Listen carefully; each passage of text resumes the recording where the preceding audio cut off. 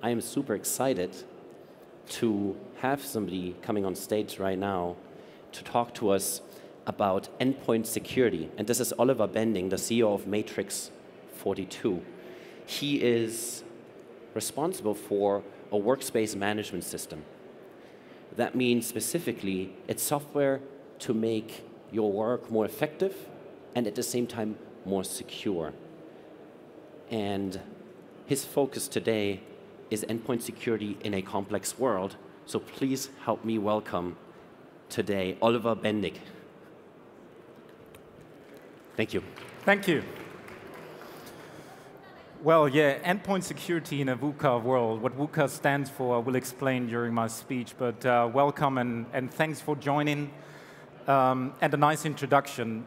So we have seen Deutsche Telekom here, we have seen other big brands on the stage, I guess, that had no need to introduce themselves. But by the show of hands, for curiosity reasons, who knows Matrix42? A few. So a little advertisement, real brief about me. Why am I talking about endpoint security in a VUCA world, and why am I staying on this stage? So I personally am involved in end-user computing and workspace, and the ability to provide better management for workspaces in an organization that keeps me awake at night for almost 20 years now. So I'm heading up a group at Matrix42 and a whole team at Matrix42 that is focused around simplifying digital work. So about Matrix42, so who are we and what are we doing? So we're actually a German-based software vendor that is completely focused on the user's workspace. And to do, actually, we do a couple of things on this workspace. Number one is we help to automate and to optimize the user's workspace to make users more productive, to get work done. The second thing that we do is we help to optimize processes in terms of service management, in terms of self-service capabilities so that a user can purchase services from IT on any kind of device. And the third thing is about optimizing licenses and software asset management. I will touch on that briefly later on as well. But the main topic of this speech today is about security, right? So because we believe that it should not be a conflict between end-user productivity and security. Both can go hand in hand, so we can provide secure workspaces but still make the user productive. So, as I mentioned, we are completely focused on digital work, so that means for us devices, applications, services, and processes. So we help to optimize those and make them more securely. But one thing why we're also here on this stage today is because we have announced actually an acquisition yesterday of a company called Ego Secure. And the reason why this is important for us, for our customers, for our partners, and our strategy is pretty simple. Because Matrix42, we are 25 years experienced in optimizing, automating end-user workspaces, the ability to deploy applications, software, operating systems on devices, and also to optimize and automate processes in terms of service management. And Ego Secure is actually a vendor who is focused for 13 years now on endpoint security in detail. What that basically means is encryption, application control, device control, the ability to secure the endpoint, especially also peripherals like a USB stick and a hard drive management, but I will touch on that later on. So the main topic of this speech is endpoint security in a VUCA world. And what this basically means is that every time when we talk to our clients, and we have more than now 4,500 customers with this combined offering in total as clients worldwide, there's one thing that I always hear from CIOs and CISOs in this world, which is the digital transformation is evolving faster than security know-how. So what this basically means is that every business is nowadays a digital business, whether you're in healthcare, in production, or even in any kind of waste disposal business, which is also a business where we have a few customers. Every business is nowadays a digital business. And digital business need more security. And this guy here nailed it actually in one of his first books. He actually mentioned one of my favorite quotes. He was basically saying that if the change on the outside is happening faster than on the inside, the end is inside. And this is how we also look on workspace management because of a simple thing. If we look at our customers, one thing that we see is that more and more devices are used to get work done. A few years ago, it was a one-to-one relationship between user and device. But fast forward to today, we all know it's a one-to-N relationship. Best case, you have 2 devices to get work done. But in my world, for instance, I'm using 5 devices to get work done, whether it's a watch that I'm using for notifications, whether it's my iPad, my iPhone, or my laptop. So that's obviously, we want to provide more flexibility to our users, that they are more productive to get work done, work anywhere, anytime, on any device. But there comes a risk with it. And that risk actually means that there's new gateways for, actually data exfiltration and malware to be infiltrated. So there's more attack vectors actually on those devices. So it's 2 elements that we hear all the time from our clients, what we need to protect in terms of security. Number 1 is we need to protect customers from ransomware attacks. It's a big business. Ransomware, as you probably all know, is a business that already works like let's say, a traditional business where you have marketing campaigns about ransomware, right? Where actually attackers create campaigns around ransomware and roll it out into the environment. But almost more interesting piece is the data loss, by intention or not by intention, so that users are actually using technology or using their devices to get work done, and somehow malicious code is on that device and is actually exfiltrating data. So a few examples that we've seen in the wild. And I hope you can read this. There's a few examples from 2014, 15, 16, etc. Things like webcam hack, right, where hackers had the ability or achieved the ability to take over webcams and actually spy what is happening in an environment. That's was an interesting scenario. But one thing that was even more concerning, if you look at the IoT use cases, the Jeep SUV hack, some of you might have heard about it, where hackers have actually achieved the capability to do a remote control of SUV trucks, which is very concerning, right, if somebody has the ability to remote control your car. But even more funnier things like the toy hacking, where a hacker controlled Furbies and used Barbie puppets for spying. Again, a spying attack which is and was very concerning. Up to WannaCry and NoPetya, we have heard this on this stage before. It was a big campaign out there, a hacker campaign actually, and that hit us many customers. So one thing is for sure, it needs protection. And the last example here also shows that it's not just about ransomware protection, it's also about data loss prevention. Because the last one is called here Vipatissimo. It's maybe a funny one, and some of you might think, so why is it difficult if somebody is hacking a sex toy, right? But it's not about the sex toy and hacking the sex toy, it's about the data, right? That user data was actually captured and thieved from that vendor that creates that sex toy. And that was actually a big problem because more than 100,000 customer data entries were actually thieved. So where I want to lead to of this speech is we are living now in a VUCA world. And VUCA stands for volatility, uncertainty, complexity, and ambiguity. And this term is actually not from me or from Matrix42. It's a term that got defined during combat in the 90s from the US military.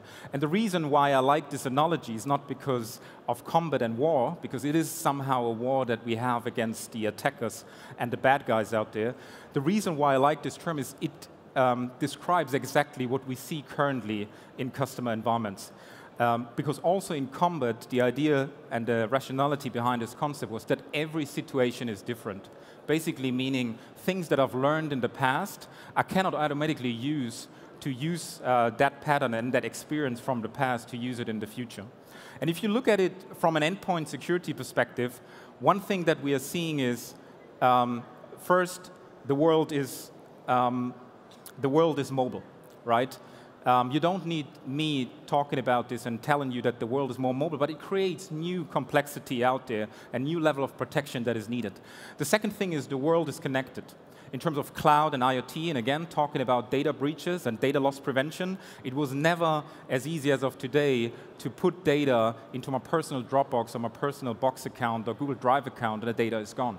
So obviously, that it needs some protection on the device in terms of data loss prevention. And the one thing that we also see and hear from our customers, that the world is intelligent, right? Also, the bad guys are using artificial intelligence and machine learning to attack the endpoints. So one thing is clear, the world is under attack. So it needs another level of protection. So why is it so important for the endpoint? If you look at folks and data from IDC, they came up with a recent report that said 70% of all malware outbreaks and attacks actually originate at the endpoint, which basically means the endpoint needs a certain, or actually a very focused view in terms of protection. And what is our natural response when we want to protect something? We build higher walls, right? More firewalling, better antivirus, more higher, thicker walls around our workspace. We believe at Matrix42 this is actually a concept that will not work out, because there are smarter ways on how you can protect the workspace, and I want to run you through that. Because we believe it's not the way, that the right way to protect an endpoint is not to ask about anymore, are you a bad guy or not? Do I know you, in terms of traditional antivirus, which is pattern-based, that you have fingerprints, file name, any kind of data that I know about a virus or malware, and then I can identify, are you a bad guy or good guy? It's more about what is the actual process or application doing on the device. So I ask much more the question, what do you want to do on the device, rather than who are you? And we believe this is a much better concept, because shutting somebody out means you lose productivity. So a world without security flaws is, we all know, impossible. But when you do things like this, that you check actually at the time when something bad is happening on the device, then you do the isolation, that's a much smarter way. To give you a concrete example, we had on the slide things like WannaCry, right? And WannaCry somehow happened to actually get installed on a lot of devices, mostly through the internet or through email, right? Somebody clicked actually on a link or on an attachment. And when WannaCry actually even passed some of the traditional AV in the early days and used some of the exploits in the operating system to break out, it passed traditional antivirus. So we believe a much better way is actually, if you have some technology on the endpoint that is analyzing what does WannaCry actually want to do on the endpoint. So in that specific case, WannaCry opened actually different processes, wanted to encrypt operating system files and data, and that is the time when a solution like ours, where our solution actually is check it and say, well, who are you? I don't know you as a process, you're not authorized, isolate you in real time. That's exactly what we are doing. So if you look at the process, what we traditionally see in terms of security in a custom environment, it looks pretty much like this. You have monitoring, you have detection, you have to enrich the data that you capture on endpoints, you have to validate the data, is this a good guy or bad guy? You then escalate it to maybe the security team or service management team to solve it, and then you block actually access, and you search the environment if somebody else has the same security threat. And then you remediate the endpoint. So in terms of what we do to automate this process is we provide a solution that simplifies this and automates this as best as possible. So we capture the data, yes, we automatically identify what is happening on the endpoint, and we automatically provide then resolutions and remediation. So what could a resolution and remediation be? So think about a use case that, again, with my example, WannaCry pops up in one of your users' endpoints, and it opens up a security incident. And frankly, yes, it creates an alert, but what you probably want to do, you want to have immediate actions in terms of remediation. And what is a remediation? Quarantine network. Put the device somewhere where it cannot do any harm. Second action could be install anything, right? Install an update, install a patch, reinstall the machine. So that's automatic remediation. And the fourth element could be actually really to reinstall the whole system and to put it out of the network. So if you look at the time that typically a security attack sits on a device, the dwell time, we call it, it moved from 120 days to 99 days until actually a security or bad guy breaks out on the endpoint. But the contain time, in terms of the breakout, is 15 days, but the business app impact is 5 days. And we've experienced this with customers that were not using our solution, that they were, for many days, for 4 or 5 days, completely out of production because they had no proper endpoint protection. So how do we believe endpoint security should play in concert with all these other elements? Number one is the analogy that I use quite often to explain this to our customers is a car. Because if you look at a car, it also provides you security. Security is the brake, traditional brake, right? But security can also be a business innovator. If you look at the car, it's more about the EBS, ESP, EBD, all these systems that always also provide you protection and more security in the car, but it helps you also to steer the car better and to drive down the road much more efficient. And that's the way how we see also security on the endpoint. We believe there should not be a compromise between end-user productivity and security on the endpoint. So how do you achieve that?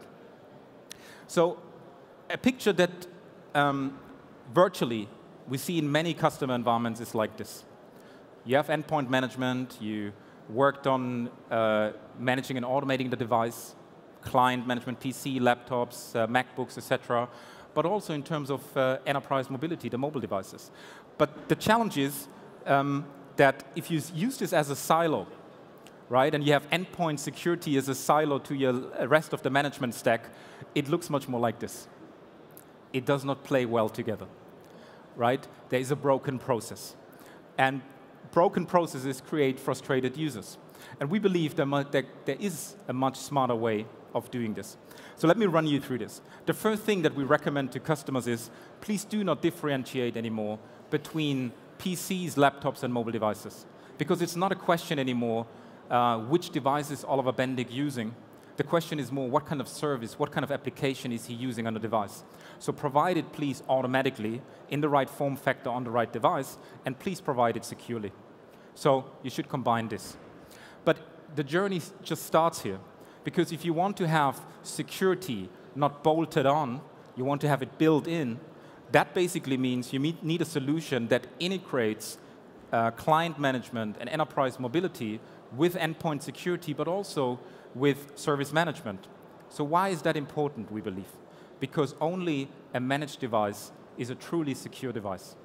So if you have complete control about the applications, about the data, about the configuration that is happening on the device, you can provide much more and much better security.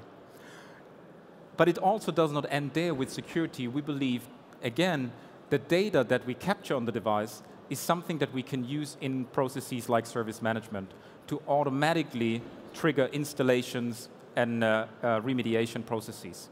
And this picture, from a high-level perspective, describes it quite well. What we hear from our customers at the moment is that cybersecurity, specifically endpoint security, and service management and operations, they belong together, and they continue to merge. And again, to run you through a concrete example, if you have a security attack on the device, or, for instance, a data breach on the device, that Oliver is typically downloading 50 megabytes of data from a server per day. And on one day, I'm downloading 10 gigabytes. That's very suspicious behavior, because typically I do only download 50 megabytes.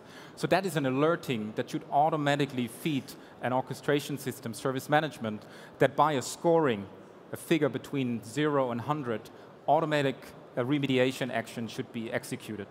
So for instance, that 10 gigabyte traffic creates an alert within the service management and IT operations systems and triggers, for instance, an alert for IT to have a look at it, or the security guys, or even cuts off network connectivity, or sends their device in quarantine because it's a suspicious behavior. So to summarize this from a security perspective and the solutions that we provide, we call this always the endpoint security sandwich. Because we believe, and I hope the first couple of slides have explained this, that you should see the workspace as a whole. And it's a layered approach. So the first layer that needs protection is the device itself. Client management, enterprise mobility. The second layer is patch management. It sounds weird because it's a cleanup exercise. Typically, every customer should have this under control, but it's still a big challenge. Are your devices really patched with the latest patch level to avoid exploits and zero-day exploits? So OS and application patch management. Based on that layer, you should take care of your applications and your data that sits on the device. Why is this important? Because only managed applications are truly secure applications, we believe. If a user can somehow find a way to install an application on his or her device, it is, again, another vector of attack for the bad guys, or an entry point.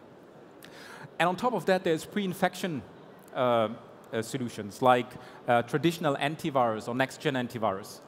So we provide this with partner solutions, but obviously there is still a need for it. And traditional AV, even if we know that almost 60% of actually malicious code can pass traditional AV nowadays, it's like washing your hands, right? It's, you do this still, it's a cleanup exercise, you still have to do it, and that's how we see it. But if we stick to that analogy, by washing the hands, the remediation of penicillin in that case is post-infection protection, or how Gartner calls it, endpoint detection and response. So the ability to have an agent on the device that controls network traffic, that controls application traffic, and that can automatically isolate the bad guys in real time. So again, to repeat myself, we are not asking anymore, who are you, dear Mr. Process? We are actually asking, what do you want to do on the device? And if it sounds, smells, and feels malicious and not legitimate, we're actually isolating it in real time. But when we have control and management and security of the device, application, and data, there's still one thing that is challenging, which is the user. And the user has access to devices, USB sticks, but also to applications. And one thing where we believe what is also necessary to protect is identity. So the ability to provide secure access to applications and to control this in real time is very important. Again, a concrete example. So if Oliver Bendig is Xing Salesforce.com, maybe in Hanover right now, and 2 minutes later in Moscow, in Russia, somehow that sounds and smells strange. So that is suspicious behavior. And that needs then more review and more data. But again, where I want to lead you guys to is all this information and data, if you protect the different layers of the endpoint, that should be fed into service management, IT service management, and automation with workflow. So then you have truly prevention and protection of the complete endpoint. So at Matrix42, what do we provide here? We have what I call a Lego type of product architecture where you have 5 key elements. Number one is that you see on the left side here, we protect and manage the endpoint by automatically deploying software and operating systems on that endpoint. But we also include that management capability into service management. But we also take care of costs and of licenses, of assets and contracts. Why is this important? If, for instance, an endpoint is managed and is broken, you probably want to have a look at it if the contract is really a new one, or is it an old contract, because it might make sense to throw away the device sometimes and replace the device with a new device rather than trying to fixing it, right? But last but not least, and that's the reason why I have this speech here today, is about security, right? And I touched on that already. So the portfolio that we provide, and we're happy to show you more at our booth, is a modular approach where you provide the process automation, the device management and device automation, together with endpoint detection and response and endpoint security. And specifically, the IT security piece on the lower end is here very important, because we have the ability to control also USB sticks, USB drives. We also manage encryption and decryption of data, which helps you, again, to protect from data breaches. So there's different modules that we provide that you can have a look at in terms of securing the audit, access control, application control, etc., available on many devices. And this is like a screenshot how that looks like. But as key takeaways from this speech, there's actually 3 things that I want you to take away. So first of all, when you look at the endpoint, unfortunately, what you've done in the last 15, maybe 20 years on managing PC, laptops, and server systems is not automatically a way going forward, right? Because the world is changing out there with this notion of mobile, this notion of IoT, different devices that are entering the workspace. And the second thing is, please do not follow a siloed approach. Because if you invest in security products on the endpoint, whether it's AV, next-gen AV, post-infection protection, or encryption capabilities, that is only one piece of the puzzle typically. So that needs to play in concert, especially when you want to create additional automation. Because if you feed that into a comprehensive service management system, you can actually provide automatic remediation. We believe this is very powerful because unfortunately the bad guys out there, they're very, very fast.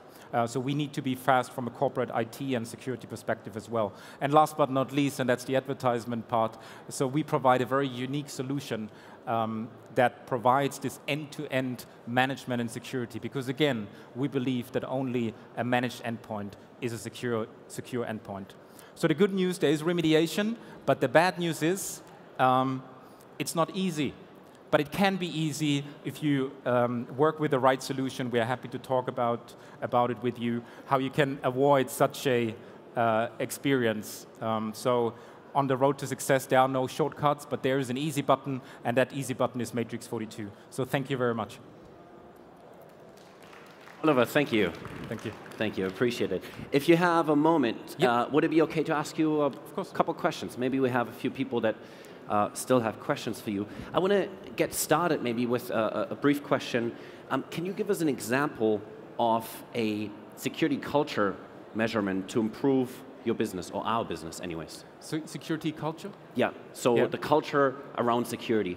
Yeah, so first of all, we all know that, and I touched this in my speech, that the endpoint is most of the time the origination of a security attack. So what kind of security culture do you need? You need to actually educate your people, your employees, to be careful what they're doing, besides all the technology. Because a lot of time, it's by a click of a button, you have any kind of data breaches or you have ransomware attacks that can be avoided if you train your people that this is probably not the right behavior of doing it. So training in terms of what is legitimate actions and what are actually difficult actions is something that is very important. So we also help customers to educate their employees. So that's very important. So how do you, just to follow up on this, how do you make sure that at the same time you're not building anxiety into your company, which would be harmful, right? So people don't actually click anymore. Yeah, obviously when you look at our solution, and that's the beauty of it, when you have good protection, especially the thing that I touched on, post-protection infection, that we accept the fact that something will happen on device, you have a kind of insurance for your users, right? A little pop-up comes up and says, actually, that smells like a security attack. We automatically have escalated this to IT or to security. So that gives confidence because it's like insurance. But one thing that is very important for us, and I wanted to touch on that during my speech as well, is that productivity and security, they should not stay in conflict. Because I see this like a slider. On the one side you have security, on the one side you have productivity and flexibility of your users. But what I see a lot of in customer environments is you do focus a lot on security, long passwords, very restriction in terms of flexible work style. So then you have a high level of security, but somehow a digital suicide. Yeah? But your users are very frustrated. So on the one side, you need to train your users. What is good actions? What are bad actions? Where you have to be careful. But on this other side, it's important to implement clever technology and smart technology that you are ahead of the curve against the bad guys. Thank you, Oliver. Okay. Let's see if we have an audience question. If you're curious, if there's anything you always wanted to know or that's been bugging you. If not, we'll move right on. Thank you. Well, thank you very much. Thanks a lot. Thank you, guys.